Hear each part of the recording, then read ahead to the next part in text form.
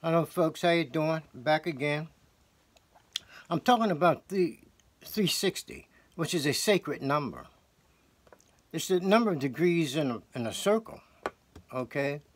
And because it is a sacred number, it should never be changed.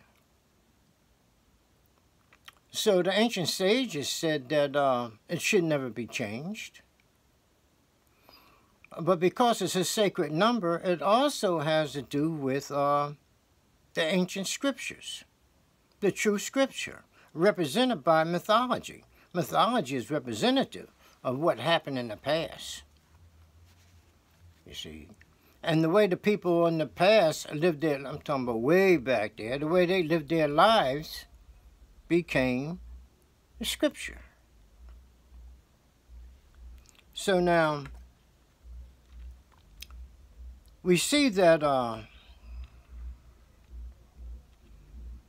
it applies to completion, okay? The finisher, the completer.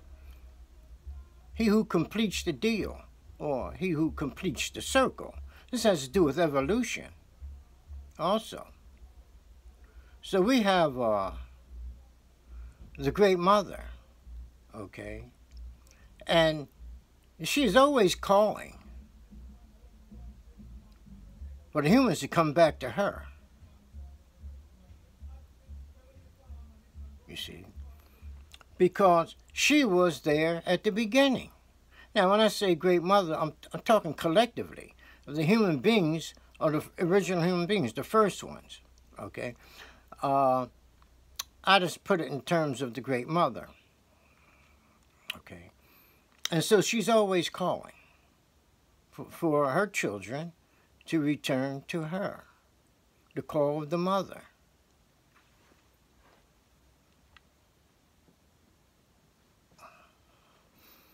So we see that the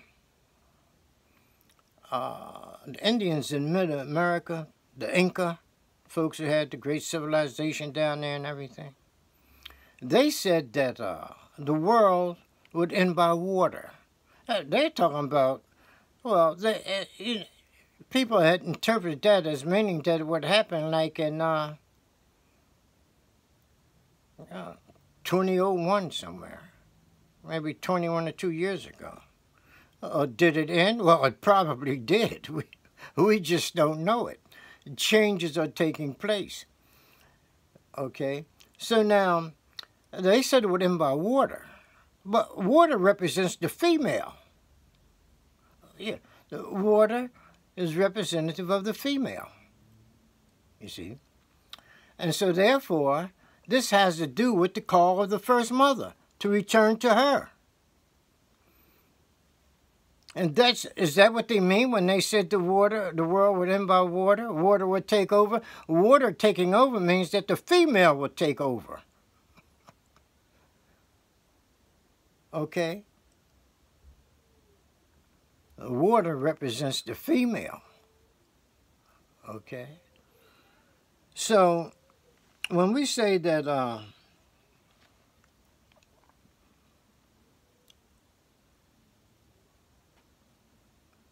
So when we say that there's going to be a return to the female, okay, what does that mean? How does everyone return to the female? You know what I mean? Well, the first mother, or the first human beings, were androgynous. They were both male and female.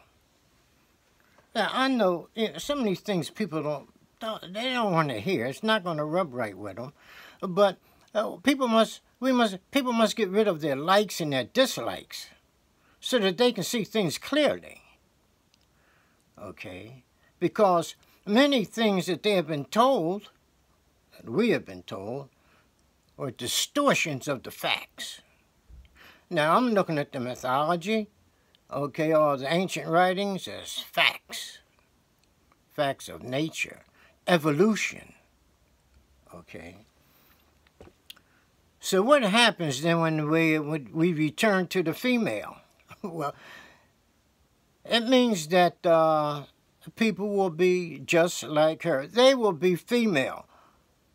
Now, the male, will be her reproductive entity. That is, he will be the semen producing within the woman. That's what he is now. He's a producer of semen. And really, folks, looking at it as it is, the only reason why the male is needed in this world is to fertilize the female. But if she starts fertilizing her own ovum, they won't need the male as an individual entity. He will be her reproductive paraphernalia. Nature doesn't really have a say in this. As I said here, we're talking about evolution. Things change. And we're talking about the completion of a circle. If that's how it began, that's how it's going to end. Then the circle continues on until the next evolutionary period steps in, and there'll be a change, etc. You see?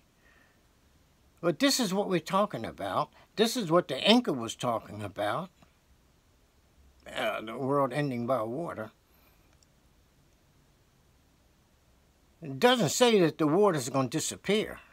Just said things change to water, and water represents the female. That's the way that goes. You know. So, in order to see these things clearly, folks have to get rid of their likes, their dislikes, and the distortions that they have encountered during the course of their lives. Okay. So, if we have this change, as I said, the male, okay, will be the female's reproductive entity. That's what he is now. Like I said, that's all he's needed for. You see. And when she starts reproducing on her own, he will become the mother's boy. Hence the call of the mother. And like she's calling the boy home. Okay. And that's the end. What the Inca was talking about is simply an evolutionary change. It doesn't mean that everybody's going to fall off the edge of the world or something like that. It's just a change, evolution. It occurs all the time. And we folks should be in harmony with it. You see, so back to the 360, you see, the 360 marks such a change, even though the 360 occurs in each and every cycle. Here. But now that we have entered, let's say, the age of Aquarius, and this is the age where the Inca, the Kemites, and even the Chinese and others, you know what I mean, have this sort of on record in their sacred writings, so I've been told, that we're approaching that time that the Inca was talking about, you see. There's simply a change, an evolutionary change that's going to take place. It's not going to take place overnight. It's taking place now. People simply aren't paying too much attention to the changes that are taking place and how they are taking place, because they're too busy doing other things. It's okay. It's not the end of the world. It's not the end of the human species. It's simply a change, an evolutionary change that would take place within the human. So we see now, and this is one of the reasons why 360 is a sacred number, the number of degrees in a circle. And so if this change, okay, takes place, it will be the 360. It will be a complete cycle. Okay? And that cycle marks a change. It is like, for example, where it is said that the father becomes his own son. That happens at the end of a cycle. where there's a child, and he goes through the cycle. By the time he gets to the end of the cycle, he's an old man. But the cycle continues. And he continues as a child. So the old man, at the end of the cycle, okay, is born into his own son, and the son takes over. And this continues on and on and on. He is the completer. See? And we hear of this completion business from time to time because the god Tim, the Kimite god named Tim, he completes the day. He's the completer. And this is what they're talking about. Completing the day is to complete the 360 degrees. From day to night and back to the end of the day, etc. The 360 degrees went in a complete circle. And this is represented by the god Tim and other gods too. You see. So we see now the relationship between the Great Mother and 360 degrees. She's saying, come back to her. And coming back to her would be the 360. The humans will have made a complete change, a complete cycle. And this is what they're talking about. It's evolution. It's not good, it's not bad, it's simply evolution. Okay, folks, have a good one, and I'll be back with you soon with another one. Okay, take it easy and have a good one. Okay, bye.